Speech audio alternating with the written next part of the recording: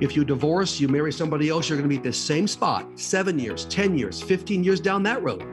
Let's fix this now. Thank you for joining us for the Blended Kingdom Families podcast. This podcast is for blended families, the people who love them, and anyone who just wants to improve their marriage and family relationships. BKF exists to break the cycle of divorce, equip marriages, and unite blended families with the truth of God's Word. It is our hope that today you will receive biblical guidance and practical resources that will bring unity and peace to create your thriving, healthy home. Let's jump in. Hey guys, welcome to the BKF podcast. We are so excited you're here with us today. If you haven't already, this is your opportunity. Like, share, comment, subscribe to our podcast. If you're listening on Audible, our entire podcast is in video format on YouTube. You can go subscribe. We would love to alert you when new podcasts are released every Monday. But today, we have an amazing guest with us, Dr. David Clarke. Great to have you with us. Well, it's great to be here. I'm amazing? Really? Are you sure? I think you're pretty amazing. Well, I'm going to go with that. Okay. Well, Dr. Clarke, welcome. I want to tell our audience just a little bit about you and your background. You guys, Dr. Clarke is a Christian psychologist, popular speaker, and successful author. Through his Bible-based teachings and therapy, he guides people towards healthy lives, marriages, and families. And since 1986, Dr. Clarke has been in full-time private practice in Tampa, Florida, where he's worked extensively with individuals, couples, and families in therapy. All of his teaching is Bible-based, and his goal is to guide people toward healthy lives, marriages, and families by relying on his personal faith in God, the truths in the Bible, and the science of psychology. He has a Ph.D. in clinical psychology from Western Conservative Baptist Seminary, and we're just so excited to have you, Dr. Clarke. You know, that guy does sound amazing. I'm just saying. Of course, I wrote most of that myself. Look, God's been very good to us. 35 years of working for the Lord and helping families, blended families, families that are traditional. It doesn't make any difference. People with depression, anxiety, marital crisis, whatever it is, God's been good. Well, good. We love your work, and it is truly, anybody who gets to experience it is truly going to be helped. So we're excited that you're here. We're going to be talking all kinds of things, marriage. But first, before we get into that, beyond your introduction, is there anything that you'd love to tell the audience about you, your family, what you do, just a little insight into your background? Sure. Well, the main thing is I'm a follower of Jesus Christ. That's the heart of my life, of my marriage and family, always has been, hopefully always will be. Mm-hmm. And the blonde comes second. I married Sandy 39 years ago. She married me, shock of my life, and she's remained. She's wonderful. We have, like the two of you, Scott, Vanessa, we work together. We're a team. We've been doing this now, of course, for 39 years, but together at the office where she handles the book orders and talks to people. And we talk about all kinds of cases for the last 10 years. And it's been fantastic. Wow. So we have had 4 children, 3 girls right in a row, and then a boy. We thought we were done at 3.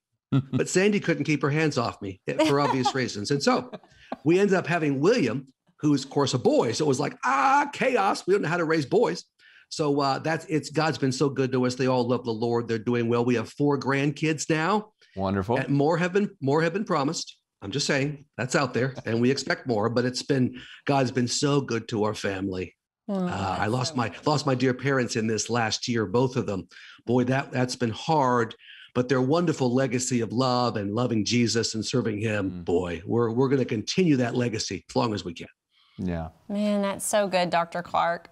Well, and your work is so important, Dr. Clarke, and we're going to dive into your book, I Don't Want a Divorce, the 90-Day Guide to Saving Your Marriage.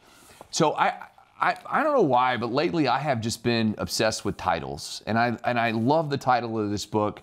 There's so many times that I've counseled couples, and I know you have as well, that you're sitting there and they're like, I don't want a divorce, but I don't know where to go. Mm-hmm. So first of all, what was your heart behind writing the book? And can you tell our viewers a little bit about the inside? Well, I do mostly marriage counseling. That's my thing, and especially marital crisis. My dad, Bill Clarke, named the practice that I joined the Marriage and Family Enrichment Center, so I didn't have much of a choice. But anyway, I'm an active guy, a lot of energy, which is what's required to work with couples. So I developed this process that you see in the book. It's exactly what I do in session with couples. and has been probably for 20, 25 years now. I don't write a book until I know it works. So this step-by-step process has worked hundreds of times. I've seen God use it because I got tired of the divorce rate being too high. A few years ago, in fact, there was a study that came out that showed that among committed Christians, now the divorce rate isn't 50%, it's like in the high 20s. Well, my point is that's still too high. We should be dead zero or close to it.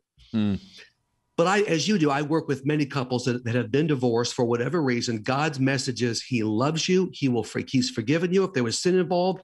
In fact, if you were divorced by somebody else, wasn't your fault, but whatever, he wants restoration. And so these same principles work in situations like that. And I've just seen God use it. And I'm the man with the plan. Every book I write's got a very clear plan of action. And if I'm working with a couple, I'll tell them right up front, this is the process I use. It's like Arnold's rug. I got the one process, and this is the steps we're going to follow. And you either agree to do it or you don't. And if you don't, I'm not going to see you. If they come to my office without doing the homework, there's homework every single session except the first. And even the first, I'm vetting people more, then don't come. If they show up without the homework, I'll say, well, you're going to pay me and I'm not going to see you. So it's very clear that they're going to have to get this work done. That's how I get past resistance. Yeah. That's good. Yeah. And you also have a podcast centered around the book as well, which is I Don't Want a Divorce podcast. So Dr. Clarke, what was your heart behind the podcast, and how, what is it that, we know that you specialize in marriage and crisis, but what different kinds of conversations or topics do you talk about on the podcast? Boy, just a wide variety. I will blame this on Phil Dugas of Dugas Creative, one of my favorite son-in-laws. He calls himself. Anyway, and he lives here locally and is a digital genius. And he said, Dave, you're doing a local practice and it's successful and you got the books out there, but it's a digital world. I said, what are you talking about, Phil? This was probably 4 or 5 years ago.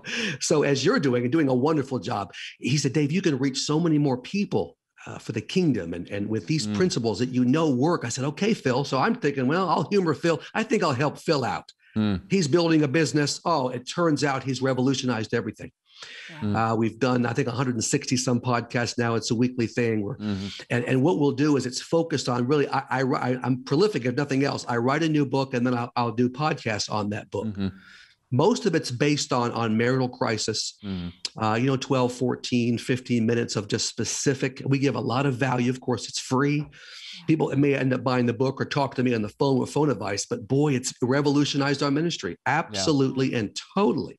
I'm still doing my local practice. I'm an in-person therapist still, but 70% now of my practice is phone advice, where I talk once or twice, like a coach almost, talk to folks on the phone, give them the right plan, hook them up with a local therapist in their area. Man, God has just used it in amazing ways. I didn't have a clue. Yeah. So it's cool.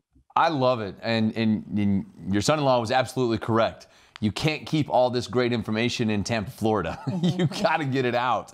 I wish, I know a lot of people who watch our show and watch and listen to our podcast, a lot of them are in a very treacherous season right now. And some people kind of stumble upon our podcast because they're looking for resources because there's a fire brewing behind them.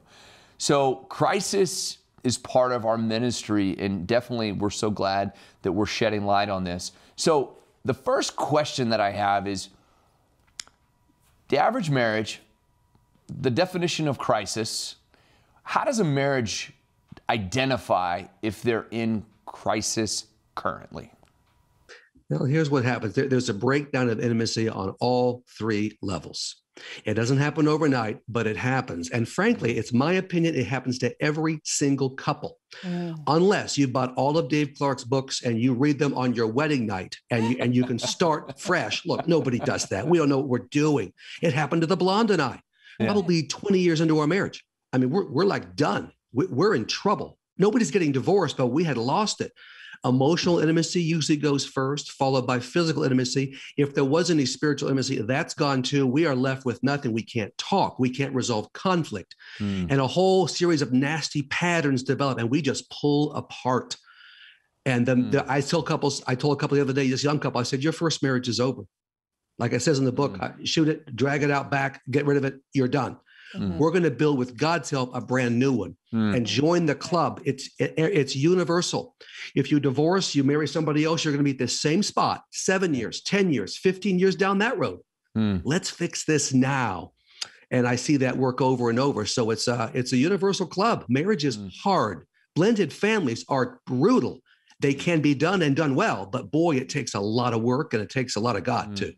Yeah, 100% agree. No, that's so good. And so, what would you say to a couple that is experiencing crisis right now? What or any steps, what could they take to take their marriage back, Dr. Clarke? Well, I would recommend, of course, I'm a psychologist. I recommend counseling. I'm good at what I do.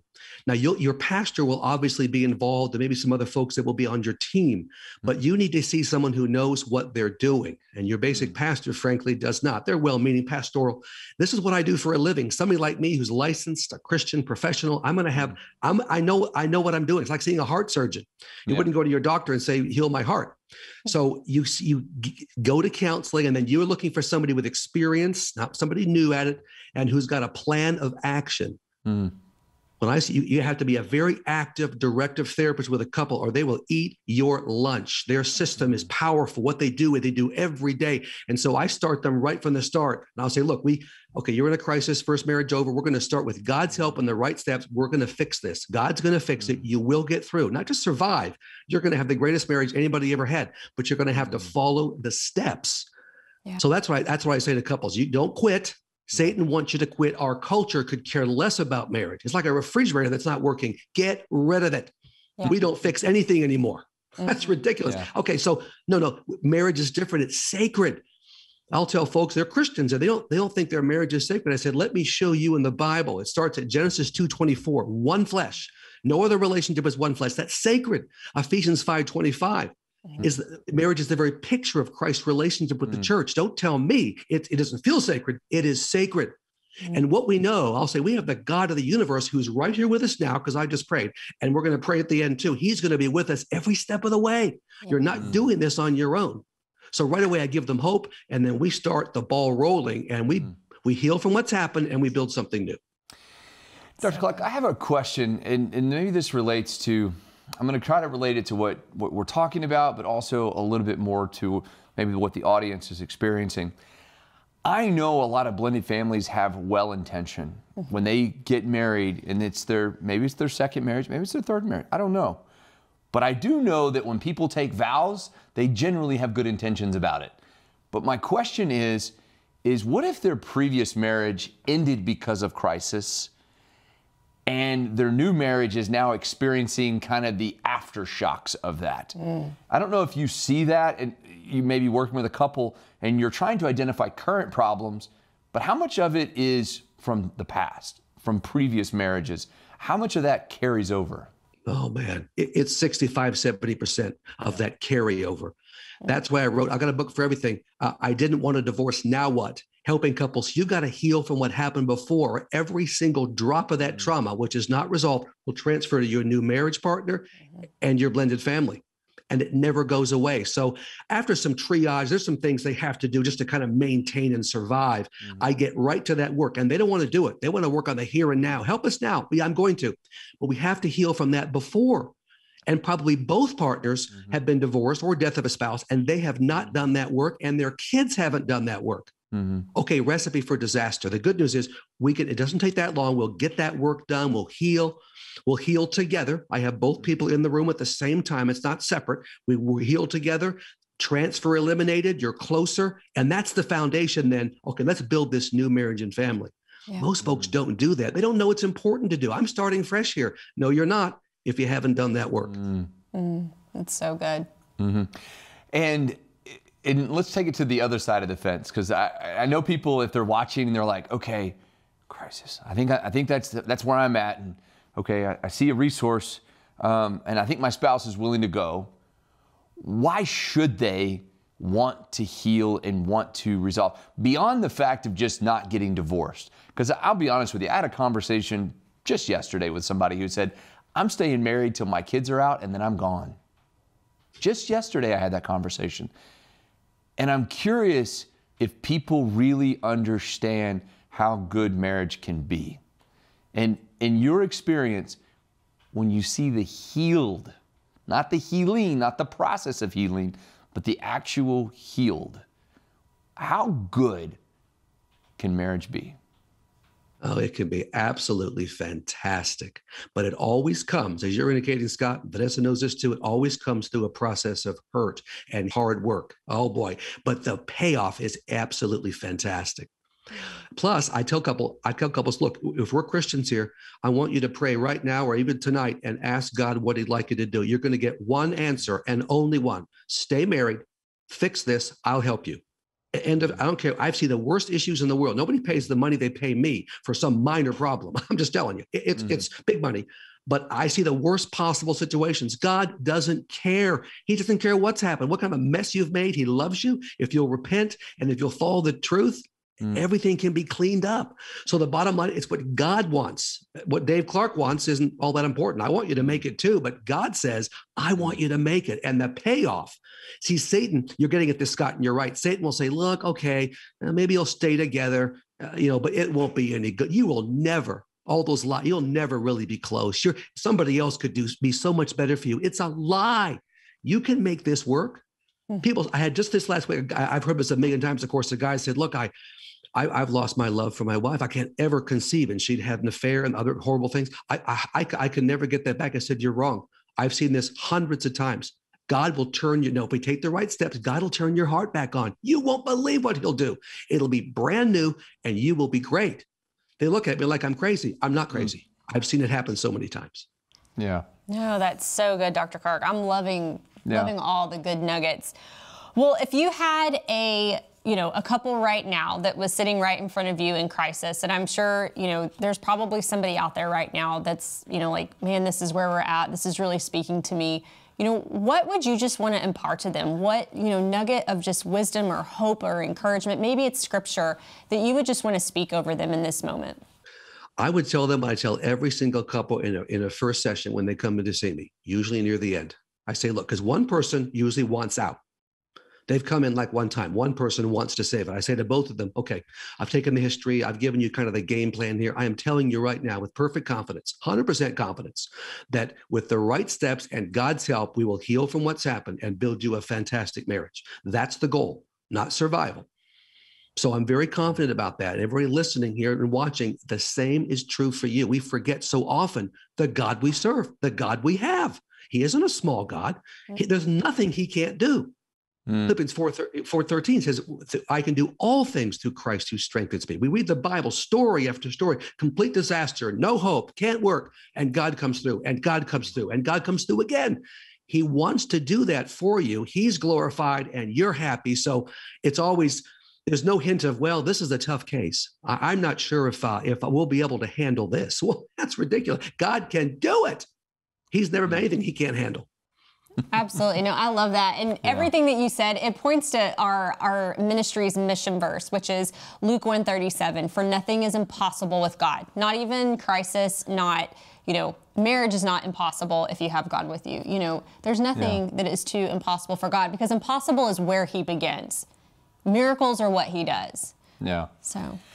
Well, and Dr. Clarke, we have so love this time with you, and I hope that somebody who's listening or somebody who's watching who is in that crisis situation sees this book, picks it up, goes through it. It's going to be phenomenal. The last question that we always ask all of our podcast guests, Blended Kingdom Families, the name of our ministry. What is a blended kingdom family to you? Man, that's a great question. That's what we're all looking for.